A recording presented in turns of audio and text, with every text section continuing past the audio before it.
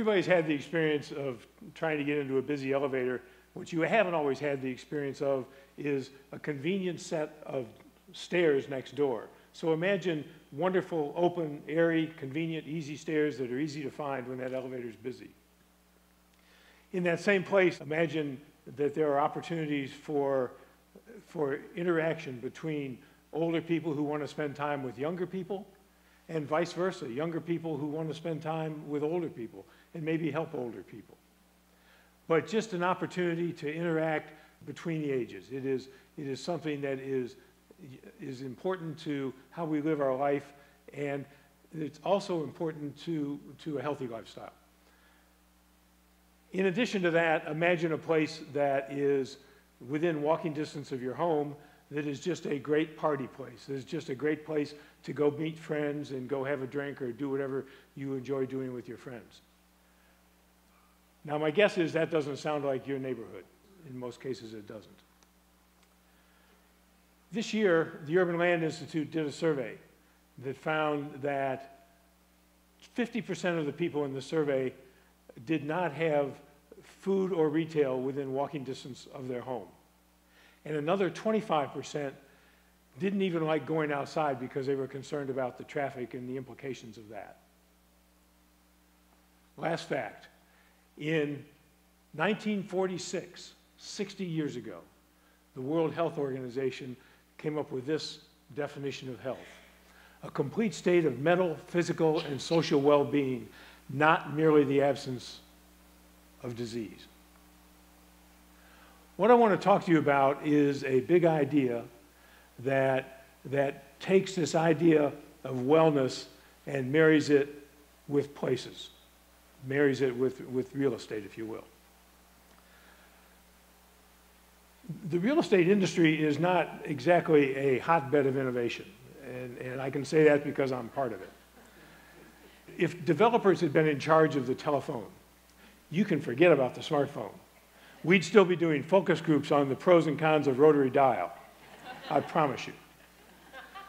But there is a big idea here, and I think it has three components. I'm going to talk through each one of these. The big idea starts with this idea of placemaking. That's a real estate term, and I'm going to explain it to you in a minute. The second layer is this idea of healthy living. And the third layer, which is the real payoff here, and I think the new part of the idea, is this idea of multi-generational living. So let's talk about each one of them. Placemaking. Everybody in this room has had the experience of walking into a place. It could be your new friend's living room, it can be a restaurant they take you to, it can be a town.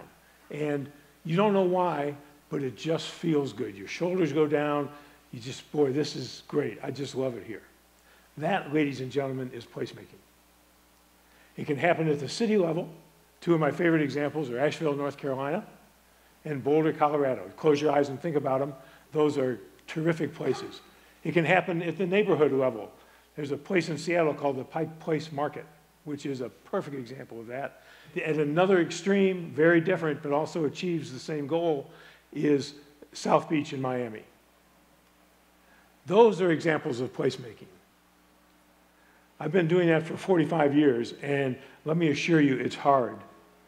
It doesn't happen by accident, and there aren't very many examples of it. I've given you a few. The second criteria was healthy living. Now, health means different things to different people, and that's part of the key here. To some people, it means exercise. It can mean a yoga class, it can mean a spinning class, it can be sort of conventional things. To other people, exercise could be going out and working in your garden. Or it could just be going for a walk with friends. It doesn't make any difference. The secret to this being an important part of a lifestyle is having all of those things available, having them all available in your neighborhood, and being able to enjoy them.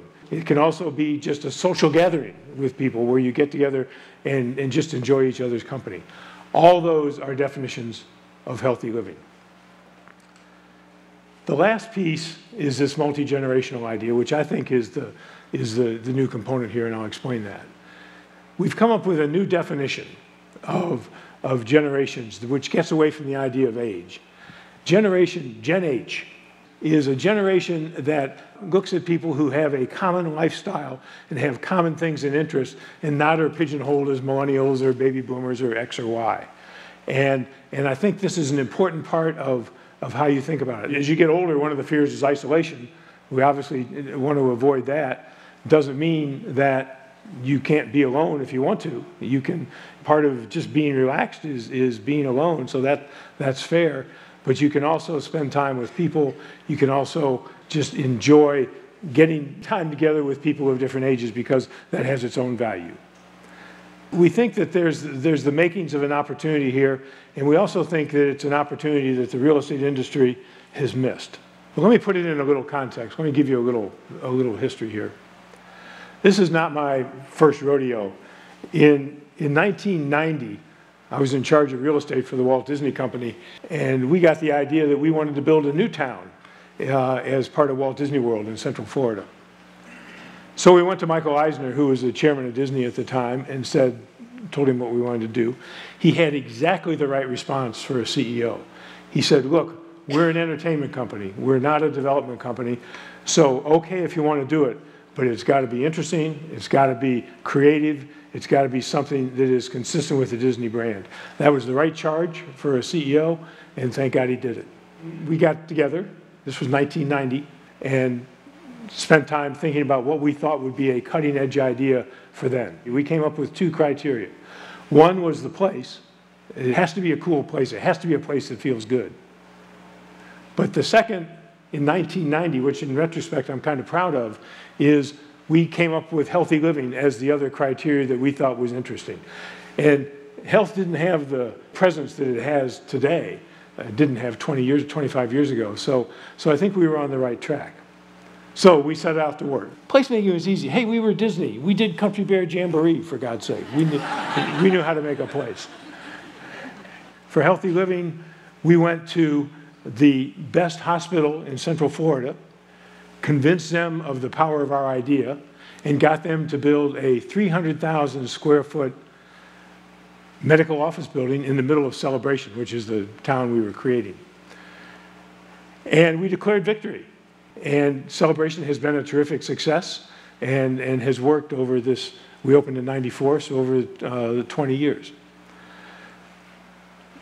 But there are some lessons to be learned there that I think are important, and there are two that I want to dwell on.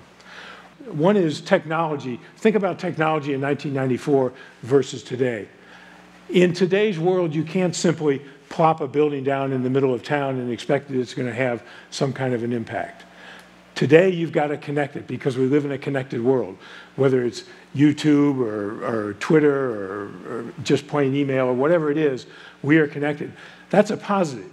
That's a huge opportunity that we didn't have in 1994. So there's an opportunity to take this influence and talk to the community. And one of the other things you realize is that talking to a 25-year-old is different than talking to a 70-year-old. To a 25-year-old, everything's an app. And there's a high probability that a 70-year-old might want a phone number or might want a counter where you could go actually talk to a human being. We've got to make sure that we adapt to whatever the communication style is of the people. But the second thing that's changed is I think, more dramatic. The second thing that's changed is me.